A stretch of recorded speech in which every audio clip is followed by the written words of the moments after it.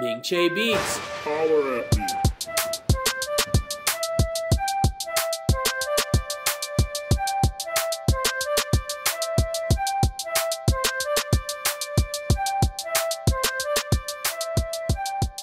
All right, yo, yo, yo, yo, yo. So, Mr. Lane is back here with a pasta rice timer app that we're going to build. So, whether you have used the first video or you are starting in this place, that means you've downloaded the template at this point and you're just using the template, and we're going to learn a little bit about coding. So, just so we can see what we already have loaded in, I'm just going to replace my class build here and just kind of show what we have in action at the moment here. And let me bring back this and just make this lower screen. So I type pasta, we get 9 minutes. I type rice and we get 15 minutes. So I tap them, boom, boom, and that's it. Okay, so now what we want to do is we want to create something that does a little bit more than just tells us how much time for each timer in the console. We want it to show up on the screen and everything. So first thing that we're going to do is we're going to kind of learn a little bit about different ways to kind of hold these pieces of data, and then we're going to create a timer in this video. Okay, so first thing we're going to do is we're going to create a array, a dictionary actually. So we're going to do let food array, and we're going to equal, and remember an array is going to be straight brackets, and the first item we're going to put in there is rice, and we're going to add, we're going to add a colon, and we're going to set it to 15 minutes, and then we're going to add in pasta, and we're going to give it 9. Okay, so basically what this does is this puts everything into an array, and obviously, there's really no point in doing it for, the 2 items, but if you had, let's just say that this timer had like 15 different things, 15 different options, you'd want to put it in an array. I think it'd be easier to grab from. And then down here, what we're going to do is we're actually going to put this into a switch statement. Now, the switch statement, this is more on a smaller scale. I wouldn't recommend doing it with 2 or 3 if statements, but I think the rule is anything with 5 or more if statements is where a switch statement would be more useful. So we're going to switch the food type. We're going to add curly braces, and then we're going to type case. And the case is basically going to be the bowl of rice. And we're going to have to use the image. So Control Command Spacebar will pull this up. We're going to put the emoji in, we're going to add a colon, and what we're going to do is we're just basically going to take this, we're going to copy, we're going to paste that in there, we're going to go down to the next line, go back, case, and we're going to also choose a pasta, we're going to do this, and then we're going to paste that in again.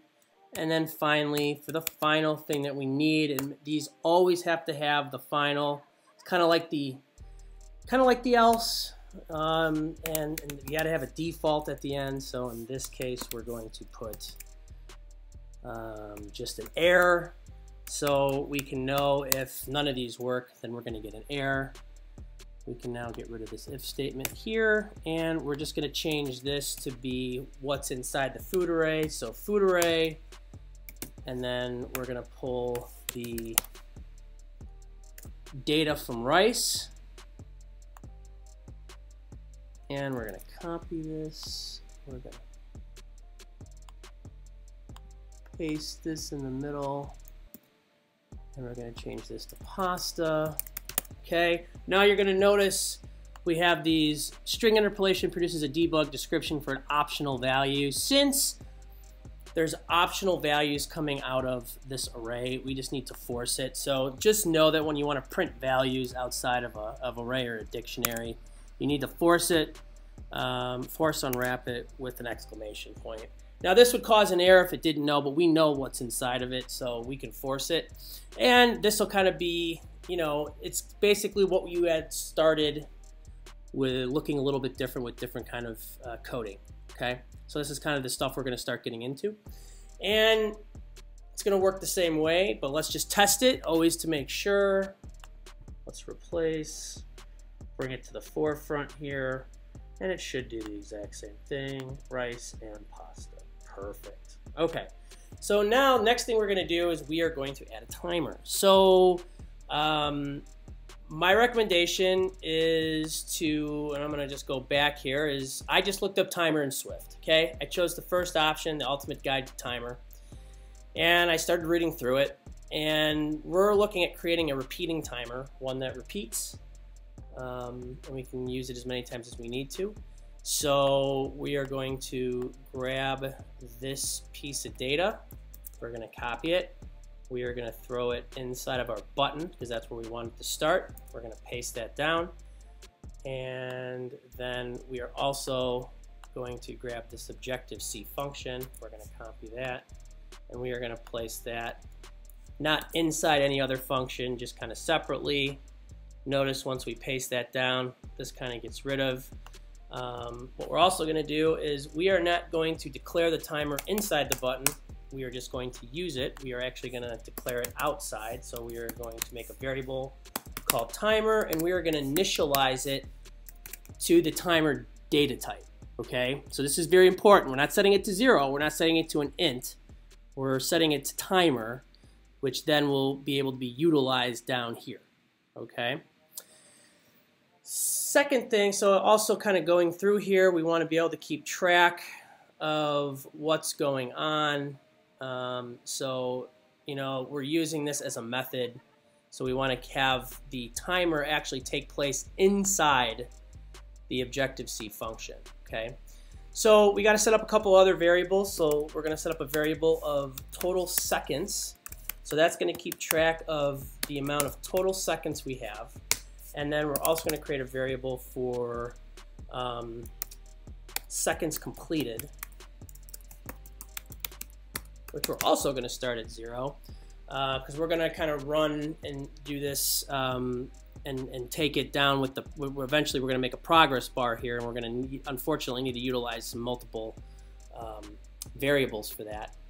And we need to run the timer. So all the timer information and adding on per second is going to take place inside here. Okay, so now we need to get the timer to start counting down. Okay, so we actually have to set that.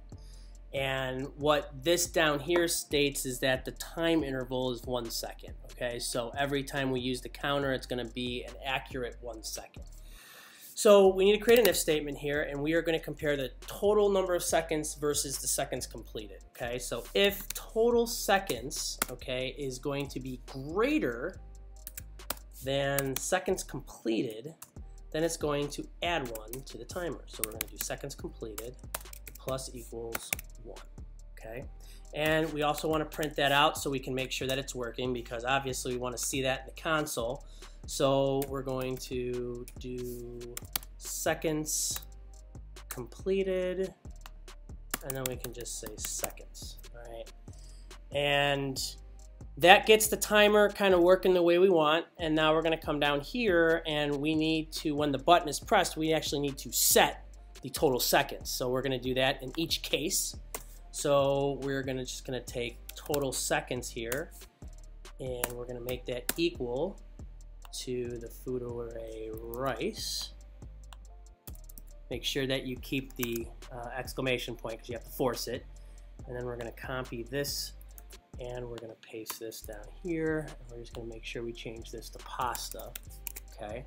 So now if we can take a look at this, when we start the app, it's going to start like this. We're going to press a button. Depending on which button we press, it's going to set total seconds to either 9 or 15, and then it's going to start counting down, and we're going to see if that works. So let's press play, let's replace. All right, and let's press the rice, 1 second, 2 second, 3 second. Okay, it looks like it works just fine. And if we wanted to then jump over to, let's say we wanted to jump over to the pasta timer, and it's not doing anything. And then if we switch back to here, it's not doing anything.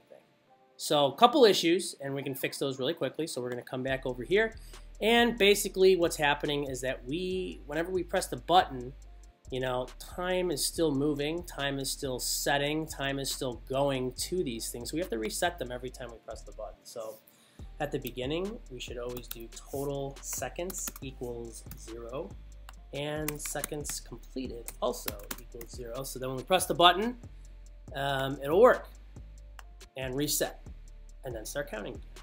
Okay, so now we're gonna set that up and we're gonna type the pasta or the rice, and then we're gonna switch back over to the pasta, and it starts over, but notice that the counter gets faster and faster and faster every time that we click it.